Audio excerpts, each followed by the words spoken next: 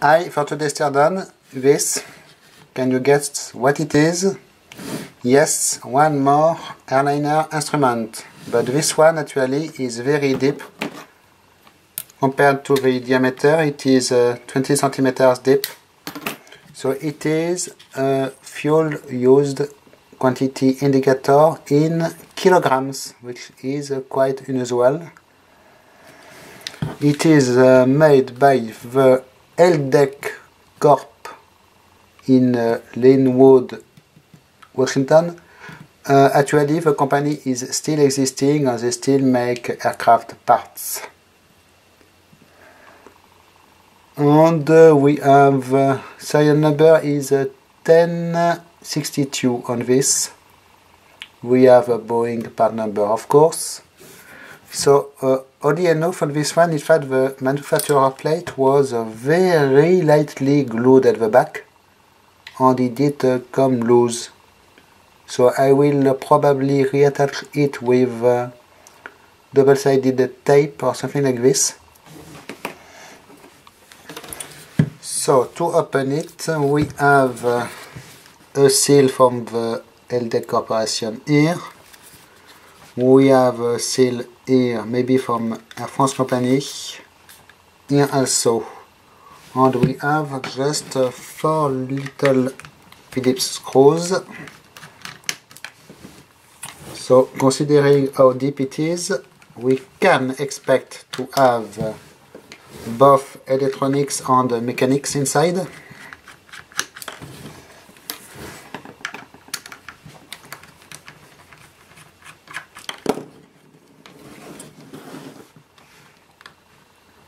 So there is actually this back piece which is pressing against this extremely oversized O-ring,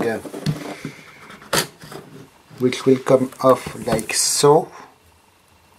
It is a nitride, I believe, material, orange O-ring, very nice quality, but completely oversized. And here is what we have inside. So as expected, both electronics and mechanics. So I will zoom. At the back here, just a metal piece holding the connector. First circuit board here with a transformer, 2 power resistors which seem pretty toasty. In fact, the circuit board is burned under it. More resistors, capacitors, transistors, nothing special. 4 diodes here, which may be a bridge rectifier. Yes, they are connected 2 by 2, so yes, it is a bridge rectifier, and probably main smoothing capacitor here. So we have a local power supply in this thing. We have here big standoff for the disc here, and on the other side, oddly enough, they did cover the PCB with this kind of maybe fiberglass material, and in fact it is a wall piece like so, covering this PCB.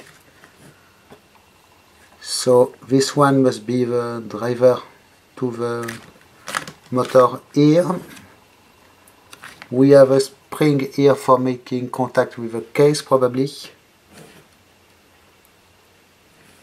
The circuits are DM4574, DM4500 and 4500. A bunch of extra transistors here, bunch of diodes here. All this to drive. Let me put this back in place. Try to at least. Not really easy because in fact it is getting stuck against the solders. All this to drive this little motor or something. I cannot read what it is written because actually it is on the side here.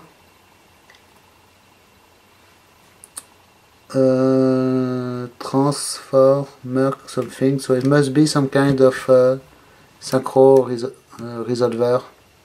We have 6 wires to it, or maybe it is rather some stepper motor, but I am checking if I can undo it. I could undo the screws, but the wires are totally in the way here. I am not sure if I can or not undo. It is extremely hard, so it is some kind of motor, by the way, which is driving these gears, which will of course move the counter here. We have some kind of feedback provided here by one micro switch at least. Yes, it is making contact at the 0 position. In fact, if it tries to go under 0, then it will make contact and it will stop. And in the other direction, of course, you can go pretty high. So there must be an initialization sequence when you power this thing, maybe, or something like this. And we have here all around a little circuit board for the backlight, which may or may not be blown. In fact, I have 2 terminals to the backlight just here, so I may try to power it. Let me check if I can grab. Yes, should work. So let's try this, or maybe with crocodile clips. I will connect one here, and the track is actually all the way here, so I can grab this and this. Try not to make a short circuit, and try to power it, and it is actually making a short circuit. Ah, no, it is working. So why? Ah, I was contacting another track at the other side. Not really there, but here we are. Maybe it is even overpowered. So you can see the fuel use indication will light up, and the digits will light up quite nicely. So on this one, at least the bulbs are not blown. There are 4 of them, it seems. Yes. So the light is working, but to control to retro-engineer the electronics, it will be something else, and I have a feeling some parts may be actually blown in this. It looks like this diode also here went very hot. Maybe it is a Zener diode or something to regulate the voltage. So I am not sure in which condition it is. Of course, I haven't got the machine connector, and there is not any information available at all. And here we have something weird going on with this kind of heat shrink over these wires. In a weird condition actually.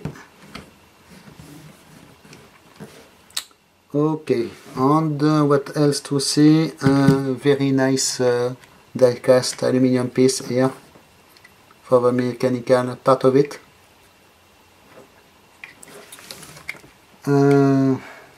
Some information written here around, handwritten by the way.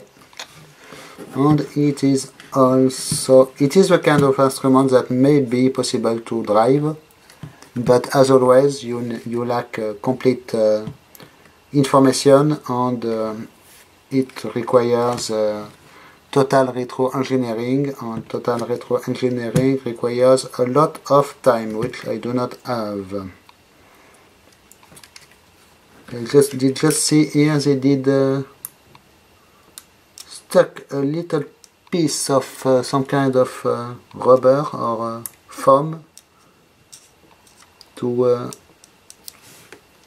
prevent the circuit board from moving, maybe. Quite weird, this thing. Very nice set of gears at least, and good to know the lights are working.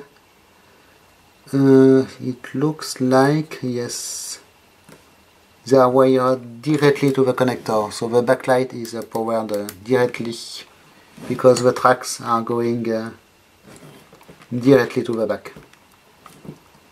Yes, interesting. Okay, so thanks for watching, bye bye.